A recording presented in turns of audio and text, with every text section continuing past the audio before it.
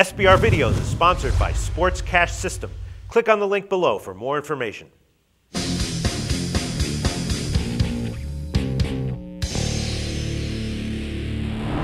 Hi, welcome to SBR Forum Videos. I'm Peter Loshak. We are previewing Week 15 in the NFL, and right now we're talking with Joe Duffy from OffshoreInsiders.com. We're going to discuss the Green Bay-Dallas game for the second week in a row. We don't have a widely available number as of Friday afternoon on the Green Bay game, of course, because of the status of Aaron Rodgers, but we're just going to chat about it for a few minutes anyway. Joe Duffy, thanks for being back with us. Thank you, Peter. All right, before we chat about it, give a 5-second plug for your record at your website. Well, folks, we're over 60% for the year with Wise Guy Plays College and Pro Football, putting in a gazillion hours for bowl season at OffshoreInsiders.com. Okay, sounds good. Now, when we discussed this game last week, right, we didn't know the status of Aaron Rodgers, but I was like, look, since he went down, Green Bay's been 0-5 against the spread. So I said to you, maybe we just wait. If Rodgers is out again, bet against him. Rodgers was out again. Green Bay did wind up getting the win, but they didn't get the cover. Now they're 0-6 against the spread since Rodgers went down. Maybe we do the same thing here. If he's in, bet on them. If he's out, bet against him. Well, right before we did our airtime, according to Pro Football Talk, he has been officially ruled out for this game. A surprise to nobody, but the Sharps wanted it to be official. I would agree with you. I mean, anybody, you can talk all you want about offensive linemen and defense, and that's extremely important.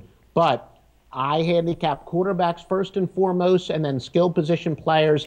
And I know that most people I've talked to think that there's about a 10-point drop-off from Aaron Rodgers and the cast of nobodies that have played behind him, including Matt Flynn, who's pretty much a stiff. But in addition to that, Tony Romo has been, what do we like to say, consistently inconsistent, looked atrocious, absolutely atrocious. Well, the Cowboys themselves, really it wasn't so much Romo. The Cowboys themselves looked atrocious on Monday night, but the Cowboys have a long history looking great one week, terrible the next week, and vice versa. In fact, they're 4-1 straight up and against the spread off of a straight up loss this year. This is the situation where the Cowboys consistently bounce back from. And again, Matt Flynn is terrible. So I would agree with you that I do think the Cowboys are going to win this game by 2 touchdowns. But here's what makes me nervous. You're right. Okay, so if Rodgers is out, Dallas is at home. That means Dallas is going to be a big favorite. And, you know, betting against Dallas when they're a big home favorite is always something I like to do. Betting on Dallas when they're a big home favorite is something I almost never do.